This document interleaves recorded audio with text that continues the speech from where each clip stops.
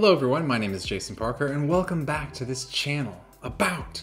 Have you ever seen one of these before? Check it out, it's really weird. It's kind of impossible. If you look at it closely, you see what I'm talking about here? It doesn't make any sense. This thing is made with only one playing card using no glue, and it looks really weird and quite impossible. At any rate, stay tuned later in this video after the reaction. I'm going to tell you something about this. But for right now, let's proceed with the purpose of this video, which is a reaction to Keith Kong, an American mentalist. And that being said, let's just go ahead and jump into the reaction. With mentalism, there's two types of audience members. There's skeptics and then there's believers. Some of the believers can be really intense. I get phone calls in the middle of the night from fans who say they hear voices in their heads and they know I'll understand. I like to let people decide for themselves. A few years ago, I did a corporate gig in India, and the hotel staff found out that I do metal bending. I did 3 quick metal bending effects. People started calling me Jadugar, which I later found out means sorcerer. So actually, there's quite a discussion and a debate in the magic community about this type of mentalism. On the one hand, some people say that it's really immoral to fool the audience into such a point of believing that you really have superpowers, because if you do so, then maybe you're negatively influencing their life. Like you're allowing them to have these beliefs about these things that are impossible, but they think it is possible, so it affects their worldview, and potentially then they can make bad choices. But on the other side, you have people say, well, like, that's the purpose of this, you know, like we're supposed to give them an impactful, magical feeling. And some mentalists also say, well, they use it for the purpose of good, you know, to encourage these people in positive ways. In fact, for example, I've heard before, they'll say like someone wants to hear something about their dead relative and the mentalist will say, they're happy, they're at peace, so you don't need to worry about that anymore. Anyways, it's kind of a fierce debate in the magic community, and I just wanted to present you with both sides of the argument. I'm not going to give my personal opinion about that, but I just thought maybe you'd find it interesting. So, back to the video. I feel great about coming in front of Penn and Teller because even though they're really skeptical when it comes to mentalism, I believe that Penn and Teller want to be fooled. There's an old phrase in mentalism. I'd like to get it tattooed on my arm. The world wants to be deceived. Everyone wants that sense of wonder, and Penn and Teller are no different. Give it up for Keith Kong! I brought a gift tonight because I've been a fan of Penn and Teller for a very long time. Actually, that's not true. I'm really just a big fan of Penn. I like that. I'm kidding. Nothing against you, Teller, but tonight this gift really is just for Penn. I like how Penn just goes for it. He's like, I've got no problem with that. Teller's all dejected and Penn's like, right on. Okay. But that's because he's going to earn it by singing a song. Are you ready to sing for us, Penn? I certainly am. That's fantastic, and to help you out with that, I brought a list full of songs that most people know the words to. Okay. Can we grab a close-up of this list and put it up on the monitor for everyone to see? We'll just go ahead and pause that so we get a good look at the list also. Mary Had a Little Lamb, Jack and Jill, Twinkle Twinkle Little Star, Jingle Bells. Yep, it seems like a pretty legitimate list of songs. By the way, I'm excited to hear Penn sing. I think this could be amazing, especially since his voice has sounded a little off in the last few episodes. I don't know if he's got a cold or what, but it'll be amazing to hear him sing. Let's do this. Perfect. And Alyson, will you join me over here, please? Because you are going to decide which song Penn is going to sing. Good, I thought you were going to make me sing, and that was not going to be fun. Alyson, yes. I want you to take a moment to look over the list and circle any song, but make sure it's a song that you think Penn would know all of the words to. By the way, I just want to pause and tell you something I'm thinking about right now. It's completely not really related to the Magic Act, but the way Alyson responded to thinking that he was asking her to sing versus the way that Penn responded, it's polar opposites. As soon as Penn heard that, he's like, yeah, I'll do that. Whereas Alyson's like, oh, you know, like most people, they wouldn't want to be singing in front of an audience if they're not a professional singer. I think most of us can relate to Alyson's point of view. But I really do admire the way Penn responded. You know, his response is one that comes from a huge inner self-confidence. He is not afraid to make a fool of himself. And perhaps that's part of his charm, part of his character, part of why people like him. Anyways, I was just thinking, you know, there's no right and wrong here, but my preference would personally, I want to be more like how Penn is. I try to be more fearless in my life if I can. What about you? Leave a comment below. Back to the video. Desolation Row. Thank you so much. Thank you. No hesitation. She just picked one right away. Wow. Alyson chose Old MacDonald. And Alyson, you could have chosen any song on this list. You could have chosen Twinkle, Twinkle, Little Star, couldn't you have? Could have. And I'm sure you know the words to that, right, Penn? I do. I'm sure you know the words to a lot of songs on this list. Songs like Happy Birthday, I guess. Mary Had a Little Lamb, Yes. or The Star-Spangled Banner. Yes. But of all the songs you could have picked, Alyson, you picked Old MacDonald. Do you know what's crazy about that? Penn's already sang that song on this show. Isn't that right, Penn? Not that I remember. Wait, you're telling me that you don't remember singing Old MacDonald on this show? I don't remember that, no. But the third season was a blur. I know Penn has this this podcast called Penn Sunday School, and I haven't really listened to a lot of it because they're very long episodes and there's a lot of them. But even though he was joking about that, he said season 3 was a blur. I wonder if there was some half truth to that. Was that some super hectic time of his life and it really was like a blur? Am I reading too deep into this? Did it make you curious when you heard that? It made me curious. Anyway, back to the video. Well, I've watched every single episode of this show, and I brought a clip to share with everyone tonight, and it's of you, Penn. Really? Watch this. Old MacDonald had a farm, E-E-O. And on that farm he had a chicken, E-E-O. With the clock here, and the clock there. Here, clock there, clock everywhere, clock. Old MacDonald had a farm, E-E-O. Ha ha ha!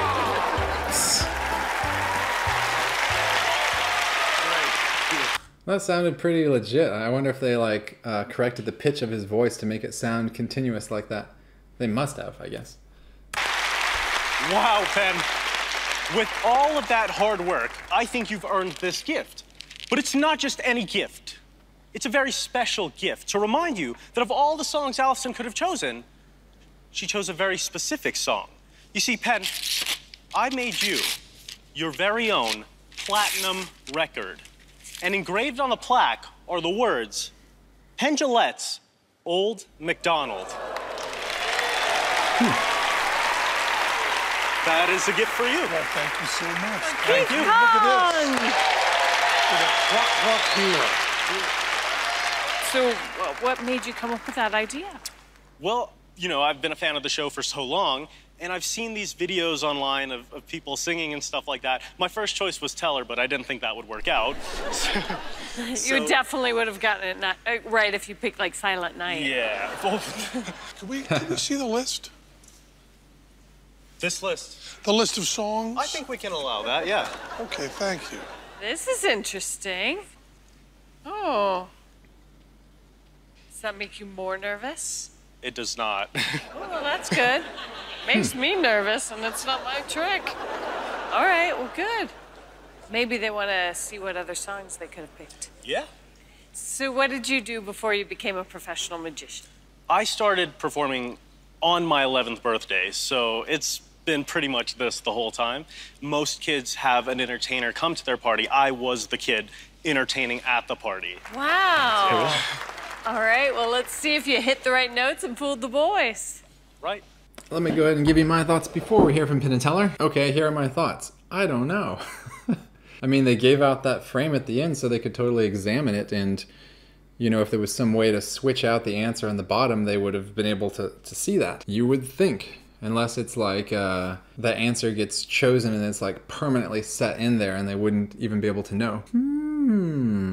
That would be kind of cool to devise a device where it would be able to change to the right result, with some kind of mechanism inside, but then give it away, and the person who received it kept it even on their wall and never knew that mechanism was built inside. That seems like a cool idea.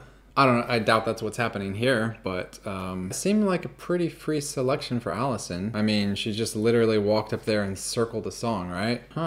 I am struggling with this one. I mean, I was even kind of thinking maybe the ink on the paper could change, you know, if there was heat applied, it could switch. So she circled one and it changed to the other one. But that's ridiculous because she saw what she was circling and she would know if it had changed. So yeah, I don't know how this worked. Let's hear what Penn and Teller had to say. Keith, I liked me singing. That was good. I liked me singing after work at all. I'll tell you, There's one way you could have gotten that trophy instantly, and that is if you would have gotten rights to all the Dylan catalog so that I could have sung any Bob Dylan song. That trophy would have come down right away. But as it is, we're looking at this and we're going, you know, we kind of know a lot of what the audience knows. We kind of know that although Alyson thinks and acted like she had a completely free choice, we don't think that that could be possible. We think that there must be what magicians call a force, some sort of force. We don't know what that force is. You fooled us.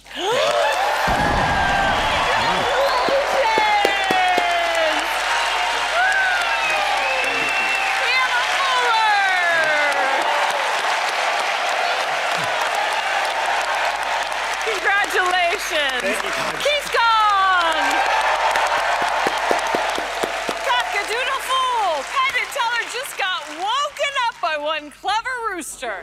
All right, well, let me give you my concluding thoughts.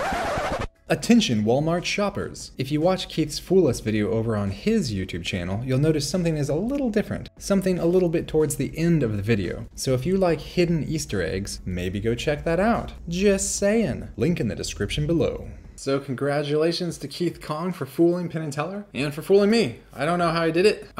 So they confirmed, or at least their suspicion was that Alyson was forced to choose that. It's interesting the wording they chose. They said that Alyson was acting like and believing that she had the free choice. So that almost makes me think about like the concept of pre-show work, where you essentially talk to the person ahead of time, show them some kind of magic trick, give them a free choice, and they're supposed to remember their choice, so when the show rolls, then they're gonna make that same choice. But it's engineered so that they don't feel like they're being forced to do it, like they feel like that was a free selection there. Anyways, there's ways of doing that kind of stuff, and I think that kind of thing is a lot more common on America's Got Talent. I don't really think they allow stuff like that on Fool Us though, so I guess that wasn't how he did it. I don't know. I'm at a loss. What did you think? Leave a comment below. How do you think this was accomplished? Or you don't even need to talk about method. You can just say if you enjoyed the presentation. I thought it was a funny idea. You know, as far as the computer animated part of Penn singing the song, one could imagine that he had constructed, you know, 15 other versions of that as well, singing the other songs. It would be a lot of work, but magicians are known to do this type of thing. But when he revealed the plaque and gave it to Penn and Teller, it doesn't really seem like that answer could have been changed. Like that was always going to be the end result. I don't know. So leave a comment below. Oh, and one more thing is, I've got to say, I was a little disappointed that we didn't get to hear Penn singing. I would have loved to hear Penn, you know, croaking out this song. That would have been amazing. Or who knows, maybe he has a wonderful voice. Have we ever heard Penn sing before? I don't think so. Oh, and by the way, you remember at the beginning of this video when I was talking about this impossible card? If you want to learn how to do this yourself, I made a tutorial on my Patreon, so you can make one of these easily. You can leave it on your desk at the office and confuse colleagues and coworkers alike, because there's literally no difference between the two of them. Anyway, just go to Google, type Jason Parker Patreon, or look in the pinned comment below. I'll put a link to my Patreon there, and you can find the tutorial and make one of these very quickly, and you'll be simultaneously supporting this channel so I can continue making videos. And lastly, the Aesop's Fable portion of the video. Let's select one randomly this time.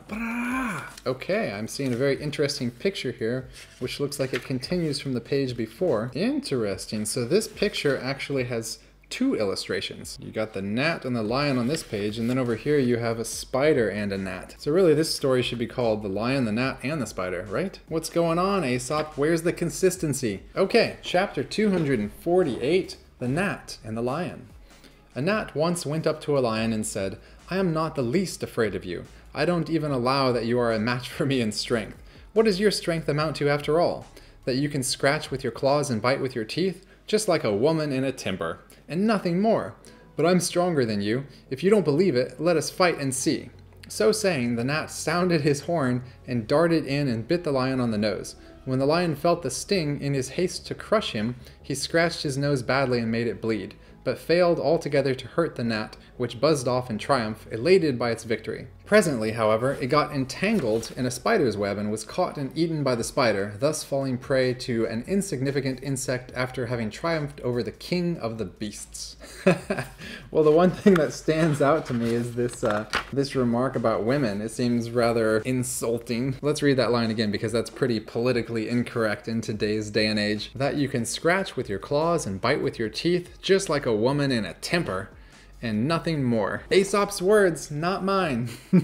Don't shoot the messenger. I'm sure there's an Aesop's fable for that too. Anyway, that was kind of funny because you would definitely never see anything like that nowadays. So that's kind of a cool story. Actually, I have to admit, this gnat is so proud that he's, like better and stronger than the king of the beasts, the king of the jungle. But he's so full of himself and so triumphant, he accidentally buzzes right into a spider's web and then is eaten by the spider. A lowly spider, the anti-king of the jungle. So that's a pretty clear story there. I think we're saying don't let your head get so full of hot air that you float up into the stratosphere and suffocate.